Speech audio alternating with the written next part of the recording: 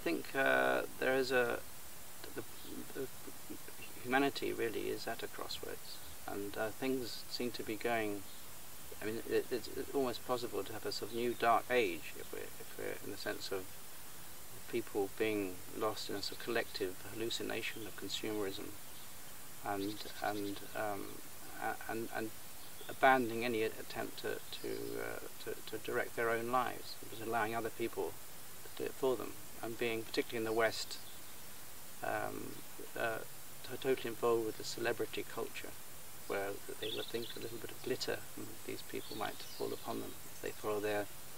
in my view, rather empty lives. And there is and I think that we've become so separated from nature, that partly through our language, partly through our sort of very abstract way of thinking, and our living in cities, that it's difficult for people to have a direct sensuous appreciation of nature. And as a result of that, and then if they do experience it, it's often on television, where there's removed several times, being interpreted by another person. And I think that removal and that readiness also to exploit all the remaining resources on Earth and in the air, it will, and with our growing population numbers, will lead to increasing difficulty. And so there's both, I think, a political crisis and an ecological crisis. And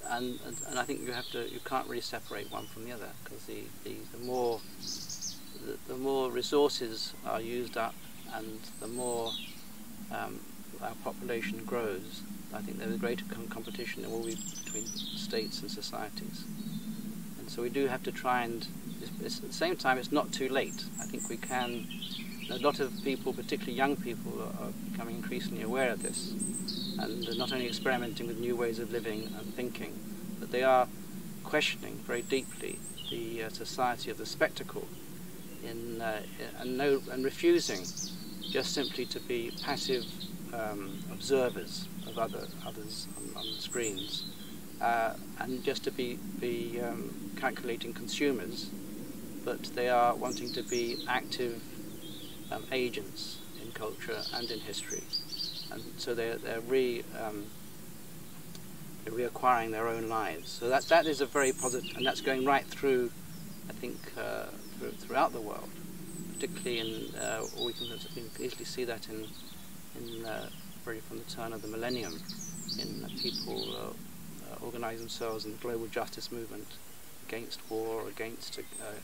capital, against multinational companies. So I think there is a new consciousness evolving,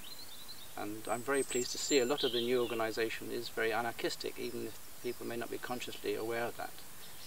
in that people are organising themselves through leaderless networks and webs rather than pyramids. So I think that there is hope, but we are entering into a very difficult time, and that what's happening in the Middle East, for instance, is also very encouraging, and it does show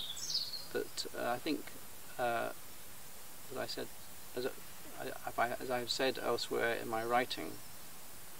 that people do have a fundamental drive to be free, and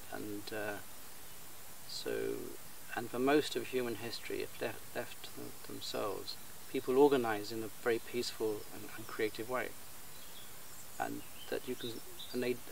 eventually have enough, as I think can be seen in the Middle East now. So there are very positive signs,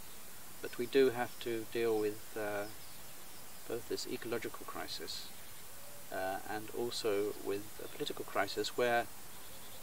it seems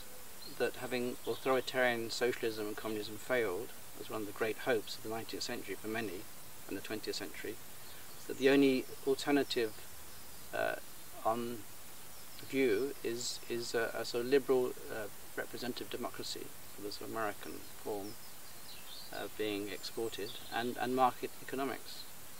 But there are alternatives, and people are looking towards them as a sort of libertarian socialist alternatives and anarchistic alternatives. So that gives me hope,